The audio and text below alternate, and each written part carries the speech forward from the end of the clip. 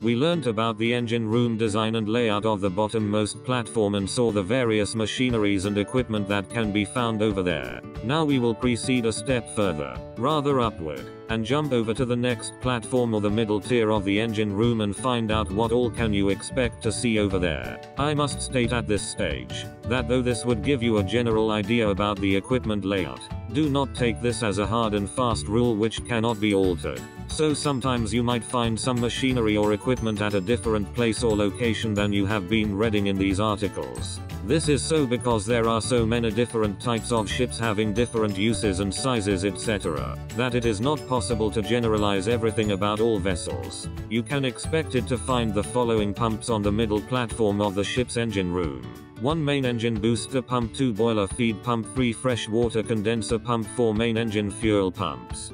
Coolers, 1 jacket cooling water cooler, 2 main lube oil cooler, 3 fresh water generator cooler heaters, 1 purifier steam heater, 2 main engine fuel oil heater. Auxiliary machinery. The following auxiliary machinery can be expected to be found at the middle level of the engine room: 1 main air compressor, 2 auxiliary topping air compressor, 3 emergency air compressor, 4 control air compressor, 5 dehumidifier, 6 fresh water generator, 7 auxiliary air blower, 4 main engine, 8 auxiliary generators alternators, 9 heavy oil purifier, 10 diesel oil purifier. Reasons for location.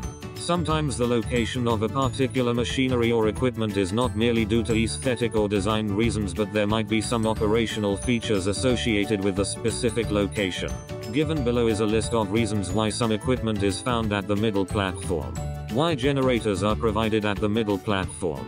Generator are provided at the middle platform because in the extreme situation of flooding of bottom platform, immediate shutdown of the power supply or blackout condition can be avoided. Why fresh water generator is located at the middle platform. For normal steam generation, the temperature is equal to the boiling point of water, that is at 100 OC at atmospheric pressure. In fresh water generator, the temperature to which the sea water is heated is lower than that, but because of it being at low pressure, the steam is generated. When the pressure is reduced, the boiling point of water also reduced. This is the basic principle behind the fresh water generator. Normally the waste heat is used to heat water in the fresh water generator. Waste heat from the jacket cooling water or steam line can be connected for the purpose. If the fresh water is generated is located at the bottom platform, there would be a back pressure of sea water and sufficient vacuum will not be created. Hence the reason for it to be placed at the middle platform.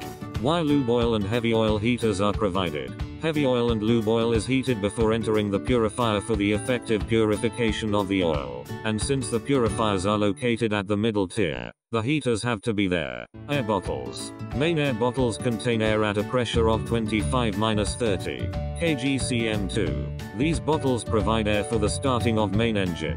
Compressed air from the air bottle is taken and pressure reduced to 6-8 kgcm2 by the pressure reducing valve, and this air is used for control and service purposes. As per regulations, the air in one of the main air bottle with other air bottle closed and without the compressor running should be enough to give at least 12 continuous kicks movements to the main engine.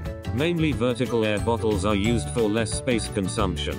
Auxiliary air bottles are used for the auxiliary engines. Emergency air bottle is used to start the emergency generator in case of power failure and gives control air for the QCV. Quick closing valve.